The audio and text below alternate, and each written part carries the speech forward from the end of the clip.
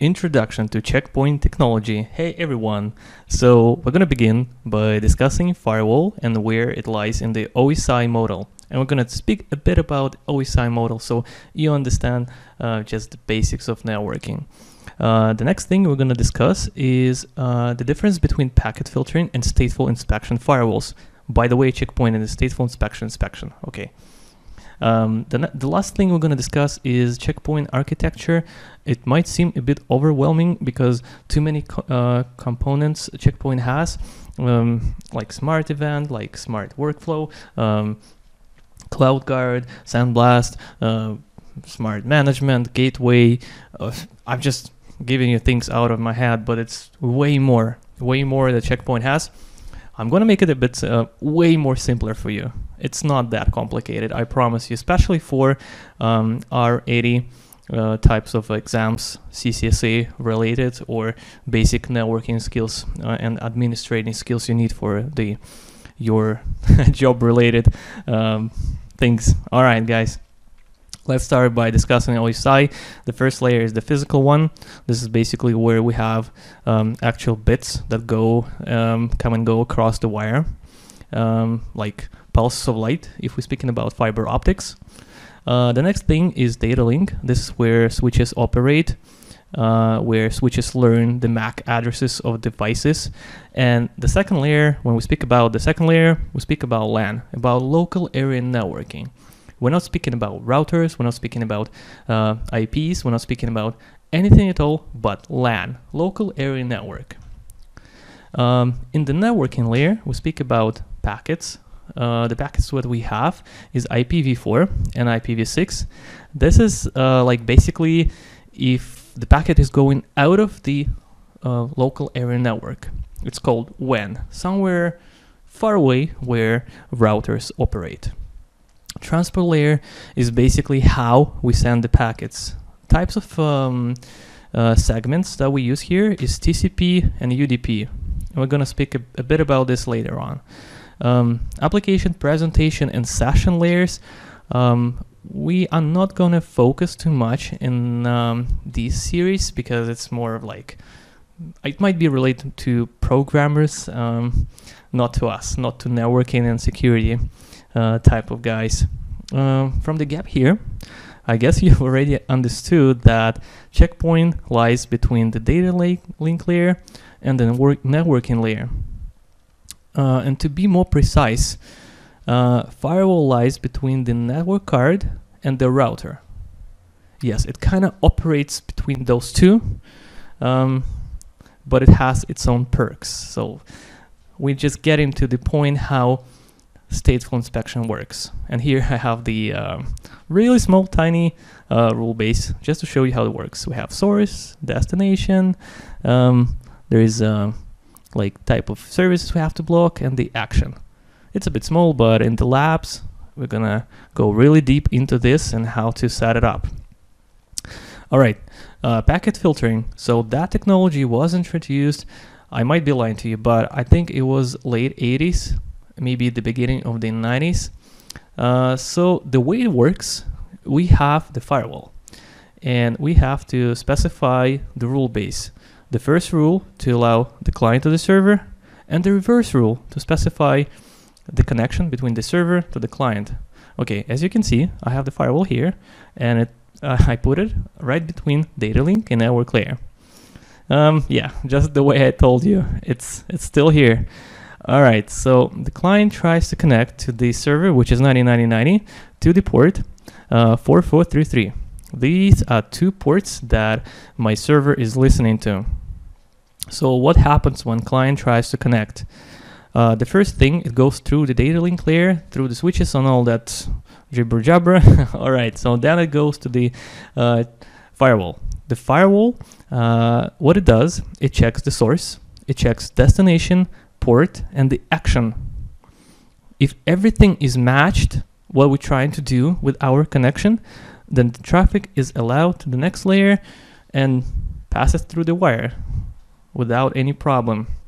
So as I told you, in packet filtering firewall, you need a reverse rule. You need a connection back from the server. it will not work otherwise. You just have to do that. That's the technology. Don't blame me, blame the the technology. All right, so another important thing you have to understand here is that anything that is not allowed will be denied. In this particular instance, I don't have the rule that will allow the port, which is 443. And I'm just showing, I'm trying to connect HTTPS / 9090 443. Okay, we try to connect. First it goes through the data link layer, then it gets to the checkpoint. Oh, I'm sorry, not checkpoint, just firewall. It gets to the firewall, I'm sorry, typo. And it checks the rule base, it's not there. That's it, blocks the connection. It's not gonna work. Because the action is denied by default. It's some kind of implicit or implied policy, whatever. Yeah. All right, so before we understand how stateful inspection works, and stateful inspection is a proprietary thing, that Checkpoint invented. And before we go into that, let's just really briefly discuss how TCP connection works. Okay, so we have a client, we have a server. First, they have to establish a handshake. We send out the SYN packet, and we expect the SYN ACK packet from the server. Right after we receive it, we send out ACK. The second phase is the actual data that we send out through our connection, networking connection. It has download, ACK, upload, push, all kind of different type of flags that come and go. And the teardown part, which is finish, acknowledge that, finish, and acknowledge that from the client side. It's a four-way handshake. The reason why we need TCP is basically to have a reliable type of protocol. If we lose data, it keeps the track of the packets that was lost and the packets that we actually received from the server. Same for the server receiving packets from the client.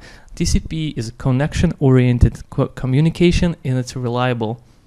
It knows for sure, it checks out flags, and it knows what sequence number to expect, and that's why it's reliable.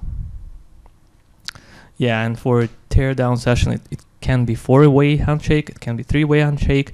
They have to kind of like acknowledge that when they client and server starts the connection. Yeah, same for teardown session. It could be different. Yes, that basically what I explained. It's connection-oriented communication. It's reliable because it knows what kind of sequence number to send. If it's a different sequence number, the server might assume that the packet was lost, duplicated, out of order, and it's going to drop the connection. And it's going to send again. It's like ACK. You kind of get the where I'm going with that. It's reliable protocol. When we speak about UDP, is basically the same thing, except for it's not reliable. That protocol relates to the fourth level of the OSI model, which is the transport layer, and basically how the packet will be delivered. The difference between TCP is that it's connectionless. It has no handshake part session. It has no teardown session. It's not reliable. It doesn't keep track of the sequence number, doesn't keep track of the FIN packets, all kind of stuff that is in TCP session. It's not here. You might say it's not really useful because it's not reliable, which is not true, but it is actually useful. If you are into video streaming platforms or computer gaming, especially online gaming, not especially, only online games, and that's really useful because in TCP connection, if the pixel gets lost or you have a lag, you have to wait until you acknowledge the proper sequence number until you receive the correct bit of information. But in video streaming or online gaming, it might be too late until you actually get the proper packet. It will be too late. So in UDP, let's say you have like a bad pixel on TV, you don't want to wait for the right one because the picture actually changed, in so many different ways in each second. You get the idea, right? So you need UDP because it's fast, it's like not reliable, but screw that. Like we can see the picture, we can see the whole image. That's okay for us. It's way better in the sense of if we need to be efficient and fast. Stateful inspection technology. Okay, guys, so that technology was invented by Check Point, and it's used up until this day by almost 95% of vendors on the market. That's really interesting how it works, and it kind of like packet filtering firewall, where we specify the source, destination, port, and action, whether we want to allow or deny the packet. But the difference is we only need one packet. If we need to open up a connection from the client to the server, we only need one rule in the rule base of the firewall for the connection to work. You don't need the reverse rule, just like in packet filtering firewall. And I'm going to explain to you how it works. The client tries to open up a connection with the FTP server, and what happens is we send out the SYN packet. In our rule base on the firewall, we have the policy, source, client IP, destination, our FTP server, and allow the port 21, which stands for FTP protocol. All right, so we have that in our policy. It passes the traffic just fine, action allow. When the traffic comes back from FTP server, it goes just fine as well. It wouldn't work in packet filtering because you need a second rule. And here, I'm going to explain you how it works. To the right, we have a connection table.